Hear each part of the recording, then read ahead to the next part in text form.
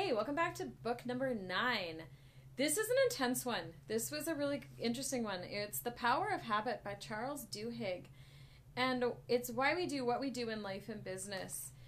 Right off the bat, not the easiest read. I'll be really, really honest. It's intense. And I found this one took a really long time because I kept having to go back and reread sections to try to figure it out and wrap my brain around different concepts.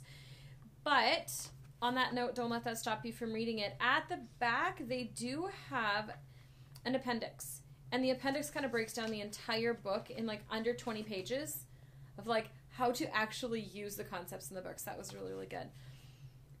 This one was interesting. There was a big feeling of it.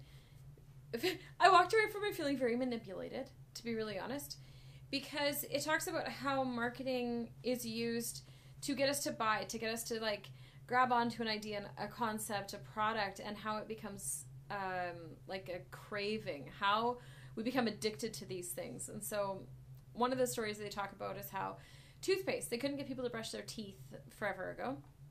And so the marketing company went through and they were reading through dentist textbooks and realized the film on our teeth. And so they created, and the whole process is to find what your cue is, what your behavior is, and then what the reward is. And if you can connect those three, that's how you can change all of your habits.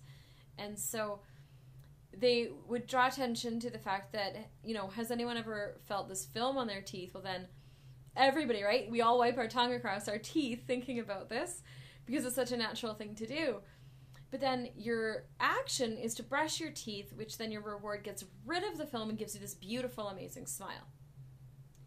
And it almost made me want to stop brushing my teeth, to be honest, which don't worry, I didn't do, because good breath is even more important than not having a film on my teeth. But how much we've been manipulated in marketing was my number one, like, ugh, that came out of this book. But at the same time, how do we use this in a positive way? So if we have something positive we're trying to sell, if we have something positive we're trying to put out there, how do we become an addiction for people? And in our daily lives, how does the behavior become an addiction? So at the end of my last book review, I talked about how I had shifted one of my massive habits this year, and I'm now getting up at 4:30 in the morning. And what I realized is reading this book, I get up at 4:30 in the morning because of the reward that I get from that. But if I don't follow through with the actions and the behaviors, then I don't actually feel the good stuff, right? So I get up for self-care. So I go in my sauna and I redevelop, and this is when I read books, and, you know, do a face regime and do all these things.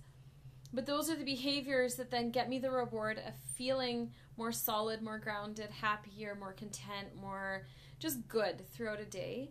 And without getting up at 4:30 in the morning, how lost I often feel. And so this was a cool book. I highly recommend it, but some people, you're probably going to have to slog through this one a little bit. It's not the easiest read, and it really, really makes you think. So if you're looking to change a habit in your life, check out The Power of Habit. Not a huge book, not a tiny one either. And yeah, leave some comments on some habits that you're working on changing in your own world. Have a great day, guys.